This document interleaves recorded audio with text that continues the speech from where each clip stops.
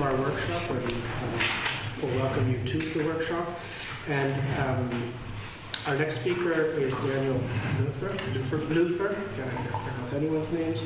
And he will speak to us about two ontologies of the ethical in Patočka's Idealité et Historicité. All right, thanks for the opportunity to speak here. In relation to especially in the first talk, we heard a lot about Patočka's, the relationship of the individual person to the political and the task that faces them. And in this book, I think Patočka really gives a detailed description of the individual's moral struggle. So hopefully this can sort of add to the understanding of how the individual is to behave in post-Europe. One conflict that Patočka identifies in the middle of the book, which he sees as running throughout the entirety, he says, of moral philosophy, he relates it back to this conflict between eternity and historicity. And he says that basically what happens in the modern situation, so in the 20th century, is that moral thought has split into two, what he calls, tendencies. There are, on the one side, you have a type of moral thinking which aims at a scientific character. In this conception, what's important is what's objective, durable, universal, what applies in all cases. And on the other side, you get what he calls, protestations in general, quite romantic, against this kind of pedantry. And what you see there is a divide which, I mean, he doesn't say that all thinkers are strictly on one side or the other, but that in all moral philosophy there tends to be a pull between these two tendencies, with usually one or the other winning out. And the problem with the first, with this more scientific one, is that he says it lacks a moral depth. It pays no attention to the struggle of the individual, and I think everyone has a copy of the quotes. You can see in the first quote, unfortunately they're all in French. But what matters in this one is durable essences, and everything, all of the emphasis is on the objective experience. And it pays no attention to the private aspects of. And then the problem with the other side, he thinks, is that it lacks a kind of a philosophical rigor on the other side, so that there's no, it tends to just dissolve into a kind of a relativism. Now, one of the aims that he has in the book is to show that this dichotomy is actually kind of a false problem, and that it's the result of a misunderstanding of the notion of essence. And he says that the solution to this problem can come from what he calls the concept of historical essence.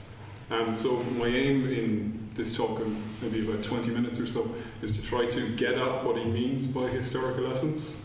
And I'm going to do this through his critique of Sartre and existentialism. Okay, so as an example of eternity, on the eternity side of the divide, he gives, for example, Kant, where the focus is really on the law, on the moral law, and the actual individual's experience doesn't really get any attention. An example of the more historical side of things could be someone like Nietzsche, for example, where what you really focus on is the struggle, the kind of the indecision and the impossibility of morality. Then he gets at this problem, first of all, by looking at the what he calls an old metaphysical controversy, which is that between essence and existence. And he says that in general what has happened in the history of philosophy is that essence has been defined as something transcendent, something which is above existence. And he thinks that either that kind of a conception has been affirmed in different ways, or it's been rejected in favor of existence. And that leads him into talking about existentialism. And he gives, in relation to this problem between essence and existence, he asks a question which, no, nothing there. The question is basically, is there no determination of essence which is not pre-given? Is there no sense that we can think of an essence as not existing above and beyond, but as actually being intimately related to temporality? And he says that this conception is the historical essence. He moves on to then talk about existentialism, and from his definition of historical essence, he says it's something which is in some sense dependent on our existence. The first time I read it, for sure, naturally assumed he would go towards a kind of a Sartrean conception, saying something like, we have no predefined essence. But it's actually precisely there that he critiques Sartre. So he says, for example, that Sartre makes a mistake when he says that in human existence there is nothing durable. He says that the idea of historical essence necessarily presupposes something durable and fixed in human existence, which precedes existence. And this sounds extremely contradictory. And the way that he gets at that is, he says, for example, that when Sartre affirms that in human consciousness existence precedes essence, what he actually means is that the constant structure of consciousness is actually negativity. But that does not mean that there is no essence. And he says that there's a difference between consciousness and its complete dissolution, and he thinks that if there were no pre-given structure, no essence to it, it would simply dissolve into nothing, so that there has to be something there. Now, he thinks that the misconception of essence which underlies this problem comes from a misunderstanding of the Socratic question by Plato. We've heard from Joris already about this, like what Patočka thinks is Plato's misunderstanding of the Socratic question. So the Socratic question basically is, what is the good? Now, Patočka thinks that when Socrates asked this question, what he wanted to do was to create a movement of existence, but that when Plato gave a definitive answer to it, he actually neutralized that. So the second that the question gets a definitive answer, it loses its real framework, or its real power. Now, in the Platonic conception, the essences are something transcendent, and what happens is that existence becomes merely inferior to the essence. And he thinks that Sartre is actually correct to reject such a notion of essence. But as Joris pointed out earlier, he makes this distinction between the Platonic answer to the Socratic question and other answers which are possible. So he goes back to a type of try to radicalize the Socratic question and to see what was really at stake in it. So he says that basically Plato was just one Socratic among others. That's one possible way of looking at it. And the true sense of the Socratic question does not derive from its answer. It derives from the movement which it initiates, the movement of questioning. So he says that when Socrates asks, what is the good? He asks, what is the good, the human good, and it initiates the idea of teleology, of a goal to life. And he sees there are two movements in the Socratic question. You've got the elenchtic and the protreptic. So in the elenchtic movement, Socrates, or whoever asks it, is able to reject the given. What we have is any good, in the Socratic method you would talk to someone, what is the good? Someone gives an example, the good is happiness, but all of these goods prove to be inadequate to the standard which is actually set by the question. Now, if the movement remains at that, then it remains in just complete negativity. But what needs to happen is the protracted movement. And in this, there's an attempt to solidify life and to. He thinks that it opens up. It brings a task to the person, so that you reject what is given, but a task is also put upon you to find some sort of meaning. And he says at one point that the Socratic question achieves what it seeks merely in the asking, not in the answer. So by allowing the person to reject the given, a new movement of human existence is opened. Now, he says, for example, the Socratic question doesn't find its true meaning except in the asking. Now, this brings him back to the historical essence. So when he comes back to Sartre, and you can see there's a provisional definition of historical essence. He says that the historical essence is not a positive content, entirely supratemporal or omnitemporal. On the contrary, its universal moment above time of all time is this moment, a negative moment of insatisfaction, of absence in the given, so that it's first of all a rejection, but then what's important is it's a call to realization in time.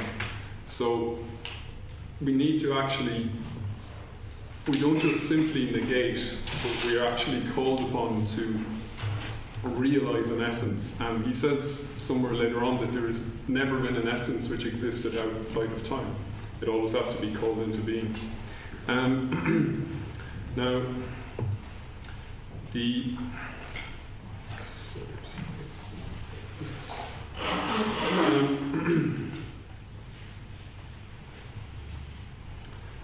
so the first movement, I mean, the thing that constantly comes into my head when I thought of this is, if you think about it in relation to Nietzsche, that if you just reject what's given, you know, you would think, is this some sort of life-denying thing? It's this positing of something transcendent, which in a way abdicates responsibility.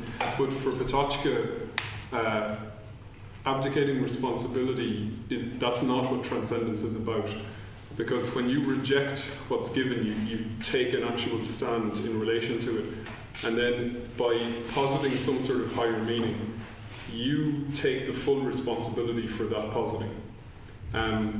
And the fact that the question needs to be posed again and again means that there's a momentum to things. It's not like, say from a Nietzschean conception, that there's a transcendent good is posited, and then that's a sort of your whole responsibility is offloaded onto that. Rather, you take the responsibility for that good, but you're constantly open to it being renegotiated. Now,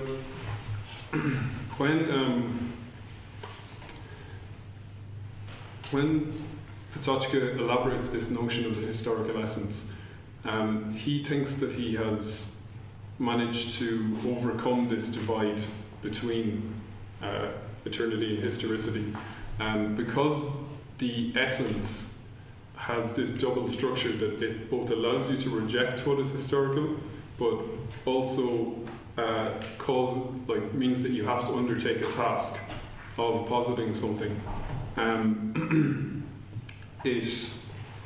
We no longer see an essence as something which has no relation to our lives, but rather you see that there's a struggle of existence between this positing and rejecting. So if you look, and I think one quote from earlier on in the book, there's a heading there, tension, explains it quite well. He's talking at the start of the book about Czech humanism, and he says that what he sees in Czech humanism is in the 20th century is a divide between a metaphysical type of humanism, so which could be a type of Christian humanism, and a non-metaphysical one. And he says that it's actually the metaphysical one which is less dogmatic, which is quite a surprising statement.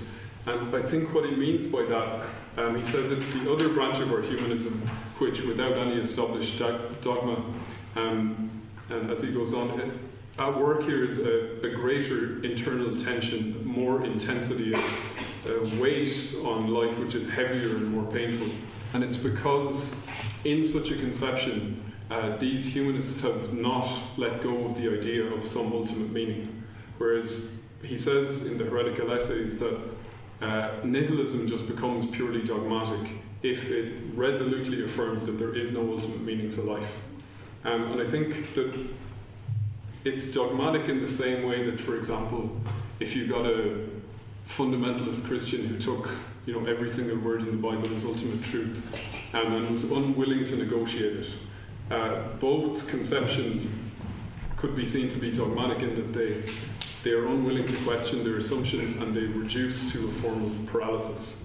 Whereas he sees in Christian humanists, say for example Jaspers, that there's this unwillingness to let go of an ultimate meaning, but a recognition of the fact that it needs to be constantly renegotiated and applied. So in such a conception, this transcendent meaning isn't an ultimate thing. It doesn't lead to any kind of stasis. It actually propels existence through a constant renegotiation.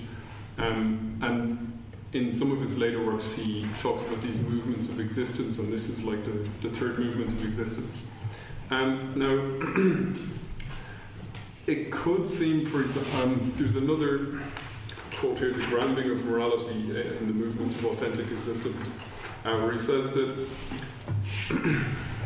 he's talking about a Czech philosopher called Emanuel Radl, and Radl thinks that by returning to Socrates, we can reground morality for the 20th century. But the Socrates that he wants to return to is the Platonic Socrates with this transcendent world of ideas. And Radl thinks that the whole, that's what we need. We need to go back to the transcendent world of ideas, to an absolute form of morality to save us from 20th century dissolution.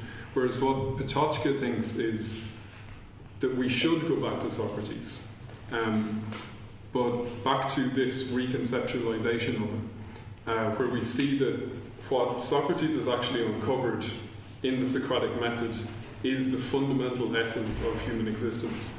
And he says that in this one, there always rests the fundamental possibility that moral life could be founded in the historical essence of man, as an exigence of care for the self, of know yourself, the Socratic know thyself, which is not a simple instinct, but is something which must be allowed to burst forth like an ember under the surface of immediate life. And that we can thereby determine consciously human life.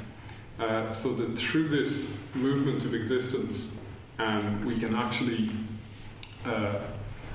regenerate an authentic form of life. Now, one thing that I immediately thought when I was kind of trying to work out this was that it's extremely harsh. It's a very harsh sort of command to put upon someone that everything has to be rejected. You must constantly go through this process to live authentically. There must be a rejection and there must be this positing of something. But I think that if we look at Patočka's conception of creation, it actually explains how it's much more realistic in a way. He says that every creation is nothing but a renewal, and that what creation is actually about is about going back to the fundamental sort of truth which was underlying traditions or things like that. So he says in this one under creation, meaning only creates itself in the fight against the pure and simple leveled off present. In the combat for authentic life, which implies a moving beyond what exists into a confrontation with being. And every creator knows what is at stake in his creation is something ultimate, and we feel ourselves touched by the wing of death at our moments of decision. And I think to maybe put him in relation to Sartre a little bit, for Sartre, there is never really going to be true being, because any time that we fully identify ourselves with something, it's bad faith. But for Patočka, true being is actually achievable, but it constantly falls away from us again, and we need to keep renegotiating it. So for Patočka, true being is actually in the movement. There's no one system of rules or anything that you can follow which will lead to an authentic life, but it's rather this constant renegotiation. And I think that this conception led to the kind of plurality of, for example, Charter 77, where what you had was an idea of authentic existence which wasn't just based on rationality. It allowed, for example, Catholic priests, Jesuits, ex-Communist Party members, people who'd never been in it, to come together with a sort of an ideal of human existence which was very pluralistic. It allows, I think, through his idea of creation, it allows the fact that you can take up former ways of life and things like that, but it needs to be constantly renegotiated and put into a total meaning of your own life.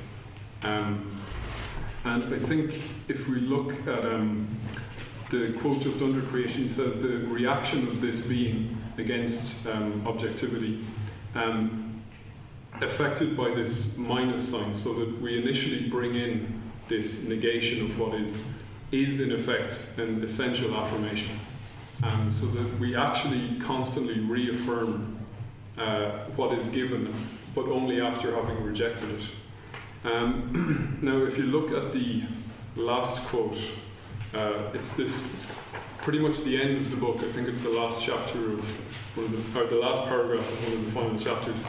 He says this is what he calls a genuinely historical ethics, and he says, perhaps it is clear at present that what is possible from this point of view is an ethics which, without calling directly to a higher world, to a metaphysical, transcendent world of ideas, is nonetheless an ethics in the full sense of the term, an ethics of commandments, of obligation, of self-overcoming, of rigor and sacrifice.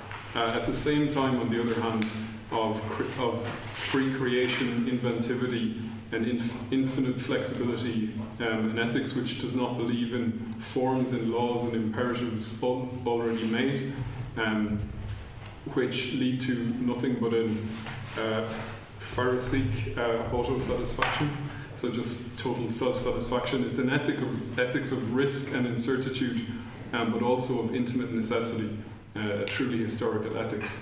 Now, I think probably the first 10 times I read that, I thought, that's impossible. How can you unite these aspects into one perspective? But I think when you look at it from what he's carved out as the historical essence, you can see how these aspects kind of unite. For Patočka, authentic existence can't just be about any kind of transcendent laws or complete free creation. For example, in the sense of the Overman in Nietzsche, it can't just be this taking the full weight of morality upon yourself and having total responsibility. At one point he says that he agrees with Jaspers that man alone is not sufficient to understand morality. There needs to be something beyond. But that beyond is the result of human responsibility. We need to posit that only to have it renegotiated. Now, that's basically what I wanted to get at, was this genuinely historical ethics. And there's a few questions that I have about it. One criticism that came into my head, and I'm sure a lot of people would instantly have this reaction, is that this gives us no guidance to morality. Like, how can you form an ethics on the basis of this? But I think that's precisely not the point. The point is to describe what is at stake in moral existence, what is the essence of moral existence. It's this constant renegotiation between eternity and historicity, between something transcendent and something and our own subjective experience. So rather than provide a framework from which to develop some really concrete ethical system, it provides a way of looking at existence which allows us to see what's actually operating within it. Now, I think a more poignant criticism is this hopelessly individual? Now this, I think, is where it gets complicated, and he points this out at the end. He says the charge could be levelled against me at this point that this is incredibly individualistic, and he says it is. But he does say that there's a necessary interpersonal or political aspect to it, but in a typically Patočkin style, he says, but these few words will suffice, and doesn't quite develop it. But I think if he wrote a letter to a friend after he wrote the book, and he said that when he started, he thought it had a really great momentum, that this division between eternity and historicity and the idea of the historical essence really opened up the kind of problems of morality, and he said the book had a great momentum, but by the time he got to the end, he said he didn't feel it had anything, and he just put it in a wardrobe and left it there, and didn't try to do anything with it. And I think what's really interesting about this genuinely historical ethics is that what he missed here was the interpersonal aspect, the political thing. And to come back to what we were talking about earlier about the polis, I think that perhaps on an individual level this is possible, this sort of really harsh, attempt to live authentically, where you filter everything through the question of the good and try to constantly pose a transcendent meaning. But if you put it into the situation, for example, of the polis, where we're actually being forced into something, there's a coercion in it, that in acting in a community, if we ask the question, what is the good, it's not just the question of what is the good for me, it's the question of what is the good for us as a community. And in posing an answer to that question, you are posing an answer which affects other people as you act intersubjectively. And I think that a community of criticism, which is the solidarity of the shaken, could be looked at as that in his later writings, actually answers a lot of the problems or that he seems to run into at the end of the book. And also in terms of, so that's in relation to the protreptic element, this positing of something higher. But in relation to the elenchus, I think that what the elenchus actually involves is realizing the relativity of what is given. And by acting in relation to other people in a sort of a pluralistic environment, you do realize that. You see other forms of existence, and your own form of existence is relativized. And in a sense, the good as something transcendent, I think, can act as a mediator between different personal approaches to morality. And I think that interpersonal element can potentially enrich and maybe save it from some of the problems that it runs into. Thank you.